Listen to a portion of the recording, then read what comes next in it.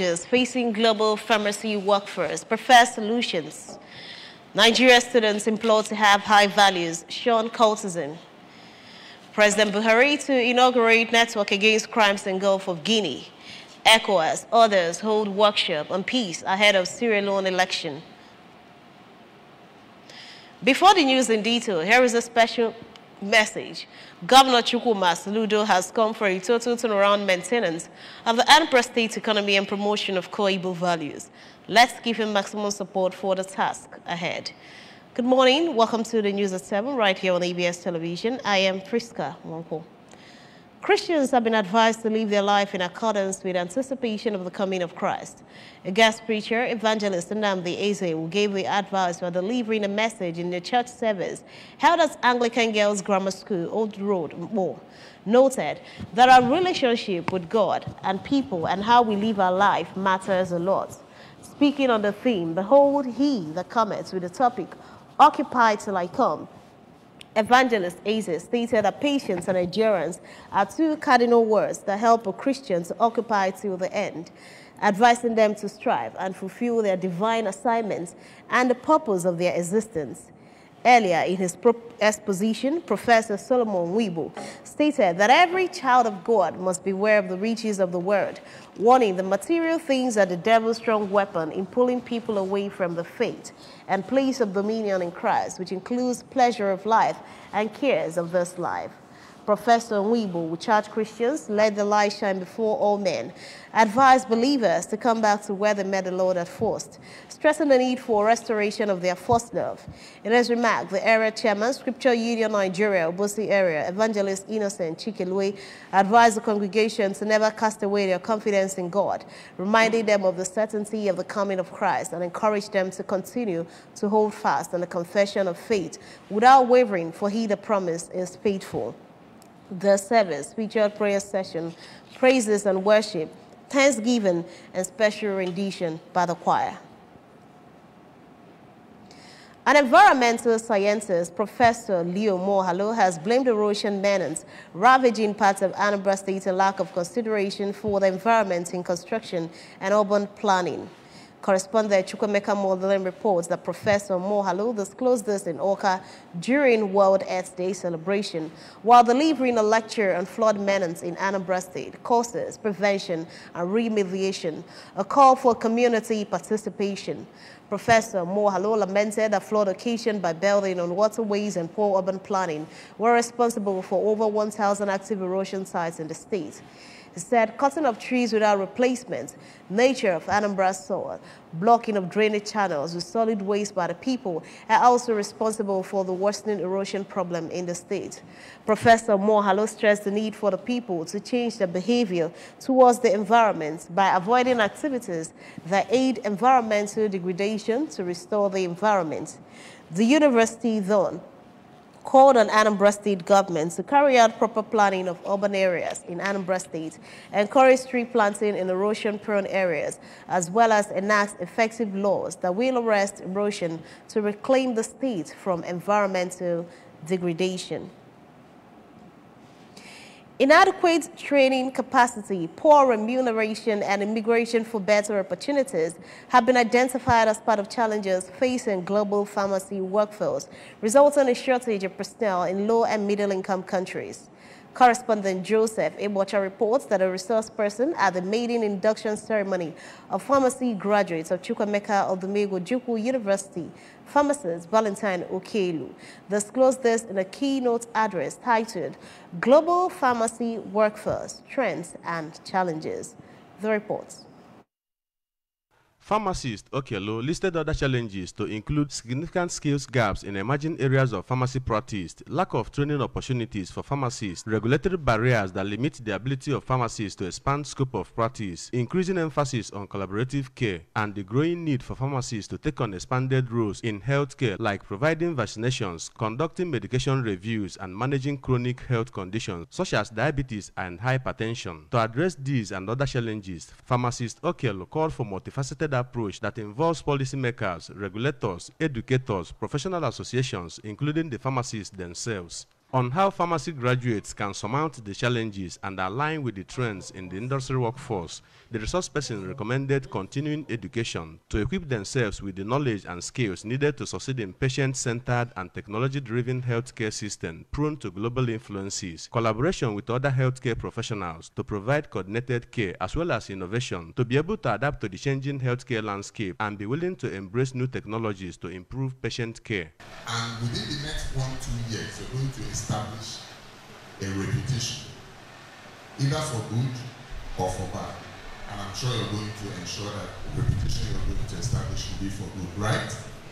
Contributing, the Registrar of Pharmacy Council of Nigeria, Pharmacist Ibrahim Ahmed, represented by Head of Department of Education and Training, Pharmacy Council of Nigeria, Dr. Anthony Doko, said the council is aware of the challenges posed to pharmacists by the dynamics of practice, technology advancements, increasing disease burdens, adverse drug reactions, among others, adding that the Pharmacy Council of Nigeria institutionalized Continuing Professional Development CPD program to ensure proficiency and continued relevance of pharmacists in healthcare team with patients in focus. He explained that implementation of the Continuing Professional Development program is in line with the resolutions of the World Health Organization, WHO, and the directives of the Federal Ministry of Health issued at Miden Health Summit in 1996. Deputy Director of News and Current Affairs, Anambra Broadcasting Service, ABS, Mrs. Chinyere Obiejesi, Anambra State Chairman of APGA, Sanobat Obi, among other parents of the inductees, attended the ceremony held at the Barian campus of the university. In Awka, Joseph Ebosha reporting for ABS News. The Vice-Chancellor, Chukwuemeka Odumegwu University Ibariam campus, Professor Greg Nwakobi, has implored Nigerian students to have high values and devote their time to their academic studies for posterity and sharing cultism. Professor Nwakobi gave the advice at the Faculty of Physical Sciences on the campus of the university during her 24th matriculation ceremony, told the students that cultism will not only ruin their life, but careers and families. Correspondent Emmanuel Chibota reports that Professor Nwakobi, who spoke through the Dean of the faculty, Professor Kingsley Nwozo, reminded the students that cultism is prescribed by the law of the Federal Republic of Nigeria, and membership of any cult group is an offense punishable by law. The report. In addition, the Vice-Chancellor told them that the federal government had many years ago directed universities across the country to expel any member of any cult group from the universities and to hand over such students to the police for prosecution. Professor Nwakobi therefore enjoined them to say no to cultism and report to school authorities if anyone approaches them to join a secret cult. The university don further asked them to study assiduously, have a change in attitude and behavior, as well as keep their goals constantly before them and avoid distractions that may lead them away from their academics. He urged parents and guardians to always find time to visit their children and wards in the university, as such will be useful to them. I now admit you formally to membership of Chukwuemeka Odumegwu University and enjoin you to live up to the expectations of the university as pledged in your matriculation vow. Congratulations. Emmanuel Chibota for ABS News. The Anambra State Library Board, in collaboration with the Nigeria Library Association Anambra State Chapter, has celebrated the 2023 World Book and Copyright Day with inmates at the Nigerian Correctional Service, Awka Custodial Center. This celebration was also used to donate learning materials to the inmates to help build themselves. Correspondent Blessing Uchendo has the details. Addressing the inmates, the acting director of Anambra State Library Board, Mrs. Obioma Obalom, said the day, which is celebrated on the April 23rd of every year, was set aside by UNESCO to talk about authors, books, copyright and reading, and encourage the inmates to improve on their reading culture by reading 2 or 3 books a day to widen their knowledge. The essence of the World Book Day is to encourage people to read. We encourage everybody to read, and not just to read to pass exam, but to read to acquire knowledge, to read to widen their horizon, to read to become more knowledgeable. That's why we are celebrating it. On our part, the Anambra State Chairman of NLA, Dr. Ngozi Osuchukwu, who spoke on the theme of this year's celebration, indigenous language, called on the inmates to always promote their mother tongue, especially Igbo language, so that it will not go into extinction. We're encouraging people to speak your language, write it if you can. Even if you have the highest education or you live abroad anywhere, it's good that you keep that your local language and you speak it in your families. Responding, the Assistant Comptroller in charge of Oka Custodial Center, Reverend Solomon Mba, commended the team for deeming it wise to celebrate the day with them, even as he noted that reading is very essential to life, and encouraged the inmates to always read and write, even as he assured them of making the center's library available for them at all times. The celebration featured inspection of the Oka Custodial Center library and donation of books and toiletries to the inmates. Blessing Uchendo, ABS News. President Muhammadu Buhari is expected to declare open a national conference on organized crime in Nigeria and the Gulf of Guinea on Friday in Port Harcourt, Rivers State capital. Also, the president will flag off the construction of the Center of Excellence and a 100-bed specialist hospital, among other projects, of the Hydrocarbon Pollution Remediation Project, HYPREP, in Ogoniland on the same date. The conference, which is organized by Youth and Environmental Advocacy Center, YAC Nigeria, in partnership with Global Initiative Against Transnational Organized Crime and the Resilience Fund, Austria, is due to the speed of crude oil thefts and illegal bunkering, kidnapping, banditry, terrorism, racketeering, human, drugs, arms smuggling, illegal fishing, and sea piracy. Executive Director of YAC Nigeria, Fine Face Dumamene, said that the conference would see to the official launching of the Network on Organized Crime in Nigeria and Gulf of Guinea, NOCINAG.